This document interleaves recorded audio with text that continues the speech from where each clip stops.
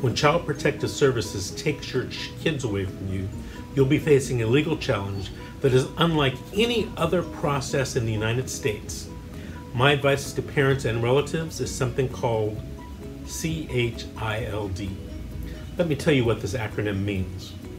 My name is Vincent Davis. I'm an attorney. I'm a trial lawyer here in the state of California and an expert in juvenile dependency law. The C stands for calm. Even though they've taken your kids away, stay calm and make smart decisions. Social workers are trained to prey on your emotions. The H stands for hire. Hire a CPS defense attorney. Not a family law attorney, not a criminal attorney, a CPS defense attorney. This is a highly specialized area of law. You need the right type of attorney.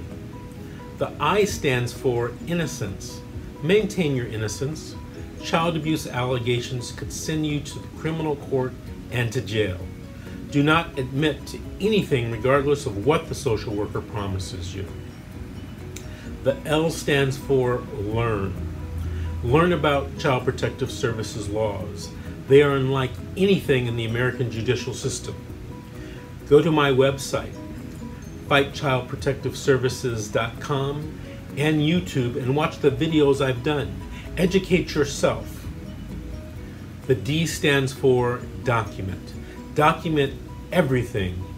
You'll never win in court without evidence. School records, the medical records, the videos, the pictures, etc. You have to have evidence to win. If you are being victimized by Child Protective Services and have any questions, give me a call at 888-888-6582. I'm attorney Vincent W. Davis, and I look forward to speaking with you.